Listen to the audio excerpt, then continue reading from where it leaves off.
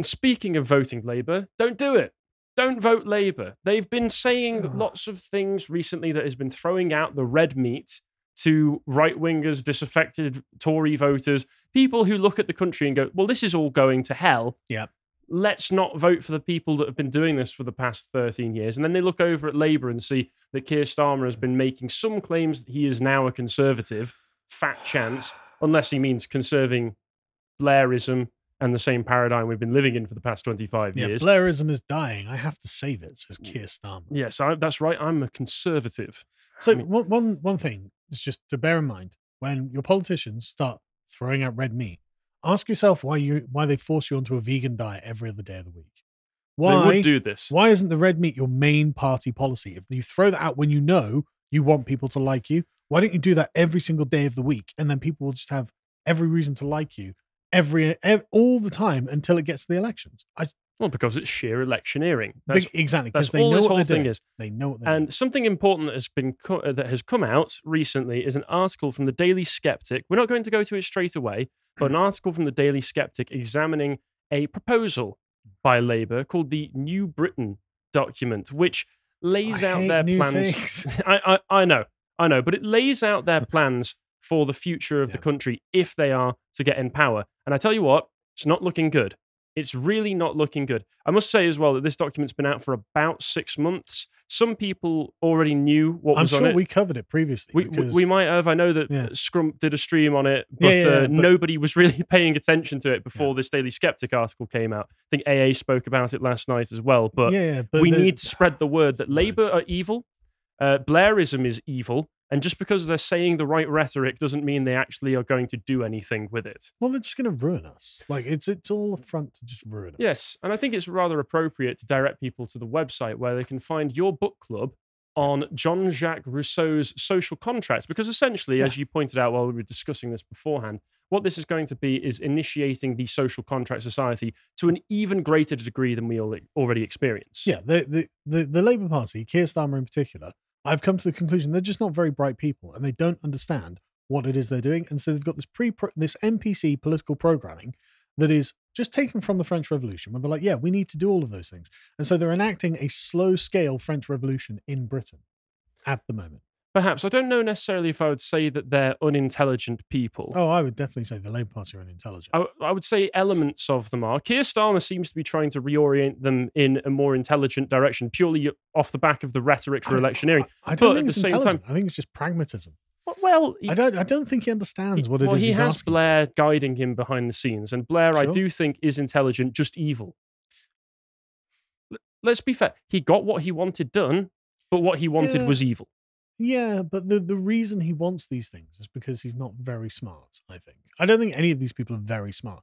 Blair is definitely the best of them, but that's not saying a lot. But anyway, I'll let you carry on. Yes. And we also have another article, a deep think that you did on this as well, where you were talking about Rousseau's Savage, which is also available on the website. The reason that these are important is because I'm explaining the assumptions that go into all of these things, why they matter. Because essentially what Keir Starmer is trying to do is arrive at the year zero position that the French revolutionaries took up, and is trying to create like the self-made man who is not a product of a time and a place, whereas we are all products of times and places. We all come from somewhere in a certain place, in a certain time, from a certain people with certain habits and customs and language, and there's the accumulated detritus of tradition that weighs on us whether we like it or not.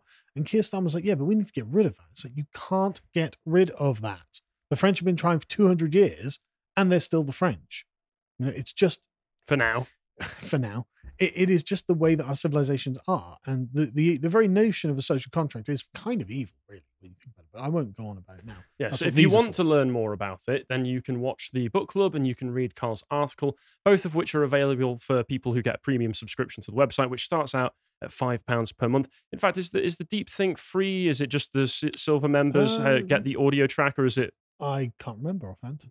We can't remember offhand, but either way, you should get a subscription to the website because we have so much excellent work on there, videos, articles that you can get access to for £5 a month. So very good investment, if you ask me. So moving on with this then. So I did cover in recent weeks the conservative turn that a lot of Labour's rhetoric has been taking. I've been sure to to asterisk all of this by saying, they will say the right things, but they will do everything that you expect Labour to do because they are still Labour. When they That's say all you can expect from them. conservative, they mean David Cameron conservative. Yes, they mean modern 21st century conservative, which isn't fitting of the title, but still, if we carry on, we can see what they're doing now. And there was an announcement earlier today where they were talking about what they would do. Keir Starmer went up and gave a speech in front of people, and this speech he was talking about the class ceiling. I was talking about this because, of course, being Labour, you can talk all you want about conservatism, but all of it is constantly about class divides, how we need to allow the working class to be able to get a leg up through the systems of education. We need to use education to mean that people, and he used this very phrase in the speech, can break the links from where they started to where they end up, which seems to me to just be, I want to break people's family relationships, break the relationship to the land that they're tied to. Joe Biden actually said something similar recently, but at least he actually said it in the traditional conservative way. He said, I want people to be able to achieve what they want, something like achieve what they want in the place that they come from, right? And that's actually quite a conservative message. Well, that was at the heart of what Starmer was saying from an economic sense. But when you start to use phrases like break the links of etc., you can be sure that it's not just going to stay in the economic realm. I don't want them to end up where they started. It's like, but that's where my family is. That's where I want to be. That's where I grew up. That's where I feel most at home. But exactly. I want to break the links with your home. He did say that he wanted people to not have to move from where they started. But at the same time, I don't think that any of this is going to end up that way. But that's my point. That Keir Starmer is just not bright. He's just not very bright. Like all of the implication of what you've just said is obviously packaged in there. That any normal person would be like, okay, so you don't want me to leave where I come from, but you don't want me to end up where I came from. So what am I doing? Yes, there are many contradictions in this, which does come from a lot of the issues that you're discussing there. So he unveiled a new goal of 500,000 more children reaching their learning targets by 2030, because constantly just going education works so well under Blair. Part of the plans include removing tax breaks for private schools, which he said would raise £1 billion, funds that he would use to employ 6,500 more teachers in areas with shortages. So what's going to happen is that the price of private schooling will go up, which means fewer children will go to private schools, which means he won't generate the revenue that he's trying to get because the private schools will shrink and they will give him less money. And also it'll increase the burden on public schools because more children will be taken from public schools to private schools. What you're suggesting is that private schools might become even more exclusive, probably for the children of those like Keir Starmer, increasing class divides. And he will have reduced the overall quality of the education of children in this country. He will not have obtained the money he expected, and he will have just increased the tax burden on the taxpayer because he is an effing moron. And this is just basic logic as well, which is that just throwing more money at any situation and throwing more teachers into the school situation does not solve the problem. What solves the problem is the quality of education that you are getting, which does not just come from having multiple teachers standing around at any one time, possibly doing things, maybe. Yeah. And also when you're overloading the schools with immigrants and the children of immigrants, that might also have something to do with the shortages that some are experiencing. Oh, it absolutely does, man. Yes. He also committed to ensuring that every child has a specialist teacher in his classroom and promised to modernize the national curriculum. That's dangerous. You can say whatever you want. That's dangerous. Well, I think modernize. I would not want the leftists in Labour to be modernizing the national curriculum any more than it already is. They did that under Blair, and the decline is just so palpable at this point. He also wants to end the academic and vocational divide. And there was, listening to it, there was a commitment to trying to get people into areas where they can actually have jobs, which, I mean, fair, but why are we in this situation in the first place? Why are we in this situation in the first place? There was also this, which I saw you retweet and speak about, where he's going to set out plans in a major education to put speaking lessons at the heart of the national curriculum. Now, Schools I do think will teach children to speak. Well, there is precedent for this. You used to be able to get elocution lessons in schools. That was to help you lose your accent. That was, but it does also help you to formulate your speech and be able to communicate effectively. So I think there is some pragmatism to this and some value to it. Problem is, I imagine it's once again probably motivated more by the fact of we've got lots of foreigners who can barely speak English in the classroom. I read this clip of the article, and it doesn't say that in there. Keir's arguing that actually children are just dumb these days and can't properly articulate what it is they're trying to say. And this is true. Oh, All you it's need to do totally is true. look at any clip of Gen Z. Yeah, it's totally true, and it's Z American. Z. But the thing is, if you go back and watch like a clip of like, you can find video clips of journalists interviewing children from like the 1960s, and the children form fully. It is quite remarkable looking back at those. They are as eloquent as Douglas Murray, and it's just like, okay, what happened? Why did this change? Why are we constantly on the decline? There was educational decline, and it doesn't seem that any of these solutions that are being put forward have fixed them, because there have been variations of all of these solutions done in the time between now and then, and things just keep getting worse. Sorry, Yes, what they need is some kind of trivium, where you get taught logic, you get taught proper maths, and then you get taught rhetoric. Absolutely. That's what they need, the classical education, and that helps people to be able to form their own minds, understand the world around them, and then communicate it better to one another. That's clearly what needs to be done. I don't see Keir Starmer going out and say what we need is a revitalization of the trivium, though. I don't see him saying that. No. I see him saying, let's just keep throwing money at this brick wall. Well, his solution is the managerial solution, right? He can't speak to the quality and character of the children themselves. He can only speak to the results. And so he's like, well, we just need line to go up. And there are other problems in the Labour Party as well. I mean, there's constant problems in the Labour Party, but there are other ones going on right now, including the ULEZ priorities that are being put forward, the ULEZ plans, especially around London. Sadiq Khan, for those unaware, ULEZ is ultra-low emission zone, which if you drive into particular parts of London, you just have to pay a charge, or, like me, you find out that you get a £60 fine overnight. Because I just want to harp on this for a quick moment, because it really, really annoyed me. Last year, around a little over a year ago, I went into Brixton. It was for a gig. I didn't want to go into Brixton. I was wearing a stab-proof vest. I was safe. Only a few people died. Right. It's fine. And I paid the charges, and all of the charges. I got into Brixton at 5 o'clock. I'd paid all of the charges, managed to park up, go to the gig. Gig finishes at 10:30. Get back to the car at 11. Start driving out of London. Not able to get out of London or the ultra-low emission zone before midnight. I thought that it would just pay for 24 hours. No, it resets at midnight. So even though I'd already paid the charges, I still got fined, despite the fact that I thought I was following the rules. I hate London. It's a hellhole. It's an awful city.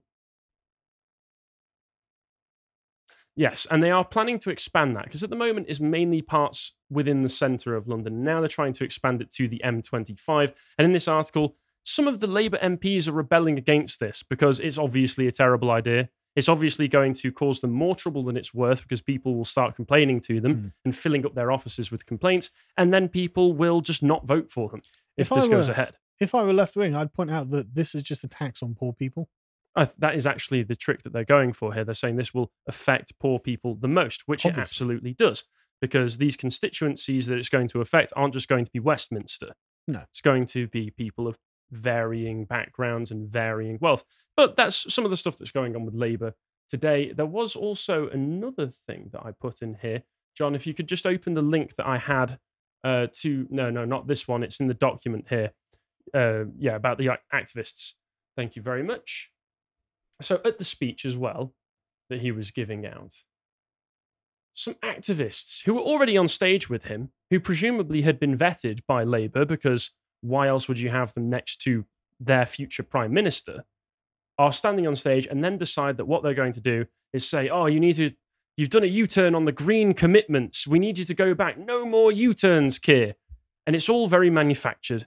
Yeah. It's all clearly staged, because the whole world is a stage. We already looked into a few weeks ago how a lot of the UK government has specific channels set up to be able to manufacture consent and have all of these things done but at the click of a finger. Notice this. Green New Deal. What? So the American ideal of a Green New Deal. Right, brilliant. Yes. Can't even use Jeremy Corbyn's the Green AOC, Industrial Revolution. Exactly that. And you just had the two most diverse members of the stage just happened to be the ones to do this. And Keir gets an opportunity to look as though he's standing strong, standing firm, waving the crazies off the stage like he will the rest of the country. I'm going to take firm control of it. Obviously staged as far as I'm concerned. A clear opportunity as far as he's concerned to say, I'm strong, I'm stable, I'm not crazy, but I also still care about the environment. Absolute rubbish. But then let's get on to the Daily Sceptic article. So this is what people are talking about now, which is the New Britain Constitution ending parliamentary democracy. And what they say in here is that the proposals of Keir Starmer's A New Britain Constitution, written up by Gordon Brown, who I'm honestly surprised is still alive, let alone involved in UK politics, but he is, are designed to destroy Parliament forever. Don't say base. Don't say base. Of course. The Parliament is a historic institution I want to continue. And by extension, anything approaching popular sovereignty in Britain. These are the subordination of Parliament to the judiciary, universal English devolution, and reorganisation of Britain as a multinational state, and the enshrining of the current social order as a constitution. Now, so he wants to turn us into a social contract society. He wants to turn us into the USA. Yeah. In miniature. Which is a social contract society. I mean, that's literally what it is. Yes. And devolution, for those who aren't aware, UK politics operates primarily from Westminster and the Houses of Parliament, and Parliament itself, and then the House of Lords. There's the House of Commons, where all the MPs are, and then the House of Lords. And what this would do is separate all of this so that they don't have power over the local constituencies. Now, in a different circumstance, I might say, great, more power to these local constituencies. But there's a lot wrapped up in all of this, and also it's being headed by Labour. Oh no, I'm actually kind of in favour of this. I'm in favour. This is a threat. If you devolve England, I'm going to find the furthest right area of England and get elected to whatever you can. I'm going to do this. This is a threat, Keir Starmer. This is a campaign promise from your future king, Carl Benjamin. I'm not going to be the king. I'm just going to be maybe of that particular area, an elected politician they won't be able to get rid of. So I'm just going to go to the farthest right place, and I'm just going to get elected. Well, I mean, what a lot of people are concerned about, and what we'll get into in this later on in this article, is that a lot of what will happen is essentially it will be devolved, as happened with Wales and Scotland, and as happened with Wales and Scotland, the opportunity will be given for far left lunatics to occupy every new position of bureaucracy that exists. Because we already have. No. Let's be more optimistic about this. I will not. I refuse. Why can't they be far right lunatics occupying every? Why can't we? Because if it's done by Labour, they will turn around and arrest those far right lunatics. Why can't we just galvanise the Brexiteers and say, "Hey guys, we could take over England this way"? Suddenly, it's not sounding so bad, is it? No. See, that sounds good, but it won't happen. I don't know. I think we can make it happen if we want to.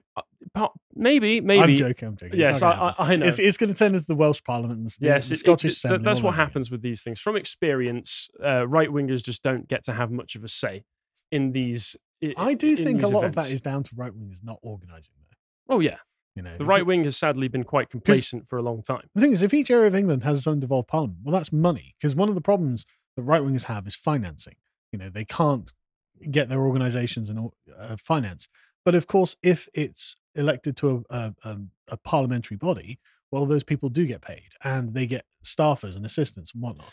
Well, once again, there's a lot more wrapped into all of this, which we'll cover in just a moment, that seems to be explicitly designed to prevent people with different opinions from the entrenched bureaucracy from getting into any positions of power. For instance, that on this, Labour's very nice and slick, renewing our democracy and rebuilding our economy. Look at the picture. Look at the picture. It is literally a vertex diagram of Britain. It's not a photo. It's not an artistic representation. It has stripped away Britain to merely a series of lines in the rough shape of Britain. This is how their minds operate. They could have had a beautiful, aesthetically pleasing picture of Britain that was really nice to look at. No, they've stripped away everything that makes Britain what it is, like the greenery, the countryside, and they've reduced it to merely lines and heat blobs. Yes, a tech intern drafted this up for them, and that is the mindset that inspires. This is what the manager sees when he thinks of Britain.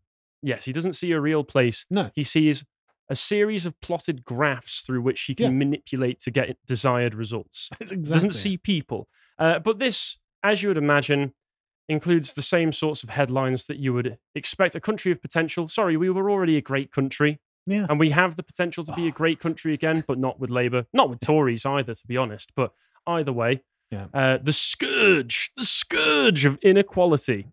Everybody's favourite talking point that they love to harp on constantly. And there's more in here. I'm literally going to run on a platform that's the opposite of this. I'm pro inequality.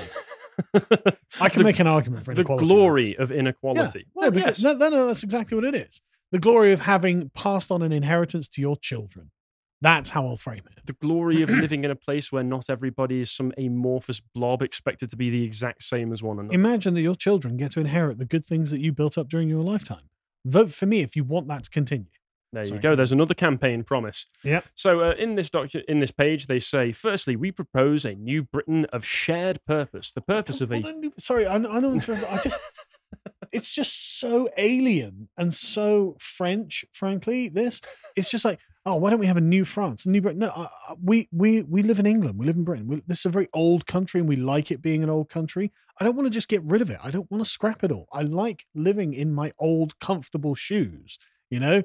Like, I don't Yeah, want but they're a bit crusty one. around the edge, aren't they? Don't you want some Skechers instead? No, I was very happy with the old country. Wouldn't you prefer some Nikes? They're smart. I've got a graph here that says they're very efficient. The Yeezys. No, we won't get into that now, will we? I was very happy with what I had. Thank you very much. And I just don't think that Keir Starmer is the man to create a brilliant new Britain. No. God. No, he certainly is not. Nor is Tony Blair, for any Iranian rug merchants who might be watching this right now.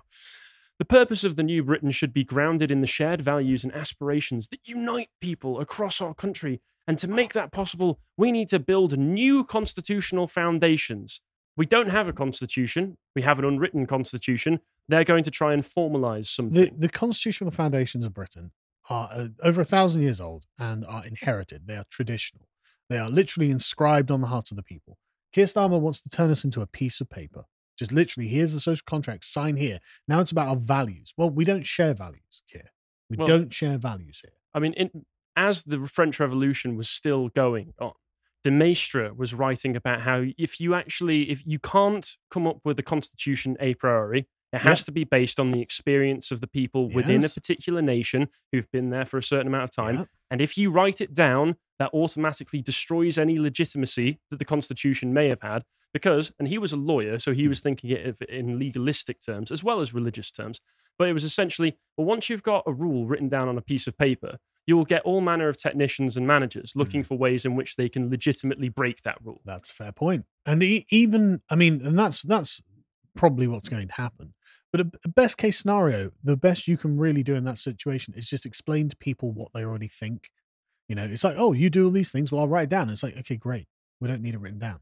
You know, well, this isn't going to be what people already think. This is going to be what Labour dictates from on high. It's just going to be, again, it's just going to be French Revolution 2.0. Yeah, so they also say they're going to propose a root and branch reform of our centre of government. They're going to put forward detailed proposals for abolishing the current undemocratic House of Lords, not the undemocratic Supreme Court. No, that's fine. That's fine because that was done by Blair. Yeah, the American import that is the Supreme Court. And Keir's like, yeah, we don't have enough Americanism in this country. I suppose as far as I'm aware as well, the Supreme Court don't do anything to block legislation every so often like the House of Lords occasionally do. Yeah, I mean, the House of Lords is meant to be a check through the wise men and women of the country who don't have to have the democratic pressure of getting elected every 5 years. I mean, but this is the thing, isn't it? He's like, I'm going to restructure all of this because the 1,000 years of history just didn't produce the communist revolution I was expecting. It's like, good. And they want to make sure as well that there's no going back. Because they say here, we also believe that as part of our new constitutional settlement, there must be a safeguard to ensure that change is permanent as well as profound. We are going to tear apart your country, reform it in the way that we want, and then we're going to staple it together with super glue to make sure, and we're going to concrete it together to make sure that you can't do anything about it in the future. Yeah. We're going to have 1,000-year Starmer Reich. Yes, that's literally what he's asking we are for suggesting here. But I love it, as if future generations are now going to be bound by the social contract that Keir Starmer writes. It's totally immoral.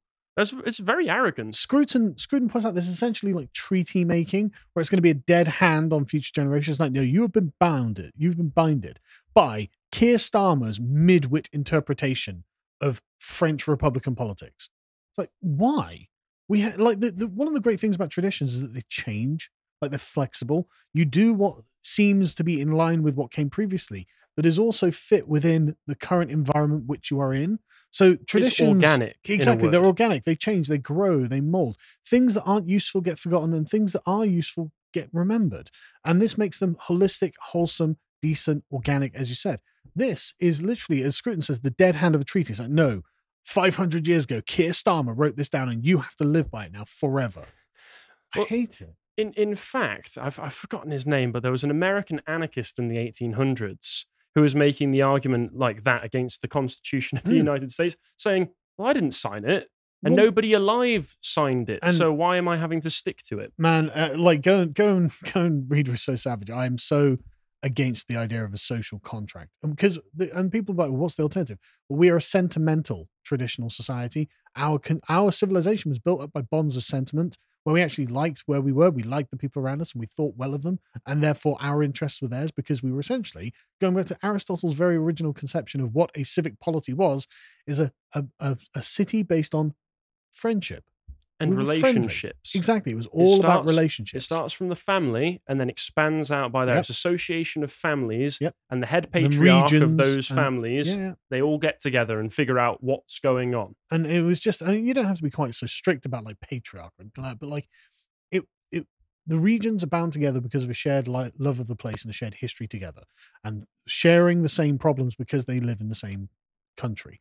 And that's what it was based on. It was all based on bonds of sentiment, relationships, as you say. It wasn't a document that now anyone can say I've signed and lay claim to all of this. You know, this was particular to a time and a place. So I'm going to go on this. No, it's all really right. annoys me. There's a lot to talk about. I can tell it's incensed you. Somewhat. I just hate this so much. There is, as you can imagine, with anything like this, with any proposals like this, there is an absurdly long document to go with all of it, which is 155 pages long. Of course there is. I will not go through the whole thing. I'll instead just draw your attention to a few diagrams, including this one where they're talking about Britishness, and they've happily and very organically quantified people's sense of identity into a handy-dandy graph for every one of us.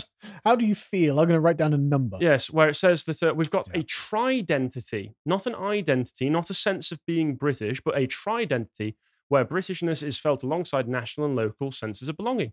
Okay, this is fair, whatever. We do have it. So, you know, I'm British, but I'm also English. I'm also from a particular part of England that are all important to me. But what's this? World citizen. Oh, it's Being turns out- used as the control as well. turns out that just, you know, most people have a really strong sense of being a world citizen. Well, they don't actually, which is why it's even more strange that it's being used as the control. That is weird, isn't it? Very, very strange. And once again, this is just the quantification of people's feelings. Very silly thing to do. And there was also this one. If you don't mind zooming in a bit on this as well. This is the thing. This is the one that's been going around social media. Yeah, and but what this is the genuine total destruction of the traditional Britain that we lived in prior to New Labour. Like, this is the culmination of the destruction of this country under the New Labour. They're project. literally, here's a list of things that are old Britain, which is you All are good. British, it comes from your parents and your birth. The centralized state, so they're trying to appeal to all of the libertarian Labour voters. You don't want a centralized state, do you? Well, actually, I do, because I can see what's happening in the devolved parliaments, and it's a And here we total go. waste of money. Agnostic on the role of geography and family wealth in determining life chances. Yeah. New Britain, proactively equalizing opportunity. What that So means, ethical state. no, what this means is communism. Yes. That's communism. Yes. Power and wealth of the center trickles down to the periphery, or the wealth of the nation invested to create wealth everywhere. Invested by who? So the state proactively equalizes, and then the state proactively invests to create wealth everywhere. This is communism. So I love it. Power and wealth trickle down from the state. So if I start a business and we start doing really well because loads of you chaps subscribe, then the state's gonna be like, well, that's trickled down somehow. So we're going to have to redistribute this to somewhere in Bradford where, you know, Mr. Mohammed whatever has not done the same. I mean, Why? Thomas Sowell constantly points out that trickle-down economics is not real and has never actually been the name for any economic theory that anybody has ever put forward, not even Reaganomics. So trickle-down is a bit of rhetoric used entirely by communists. Yes. And they get to decide what trickle-down is. And what it essentially means is not communism. But this thing where it's like Britishness is defined how we're born, parentage and birth, is because that's literally what the old world is. We don't have the right of the soil, we have the right of the blood. It's just soli and just something sanguini or something sanguinis, something like that. Well, now it's defined by citizenship. Well, I've got the well, passport. But that's the point. Now it's the right of the soil rather than the right of the blood, and that's New World. That's the New World social contract view of doing these things. What it seems to me because, is because in the old world, in literally all of the old world, your identity and ethnicity is inherited from your parentage. That's how it works. That's how heredity works. And what they're doing is saying, no, we're breaking that chain, and now it's anyone, anywhere at step one all the time.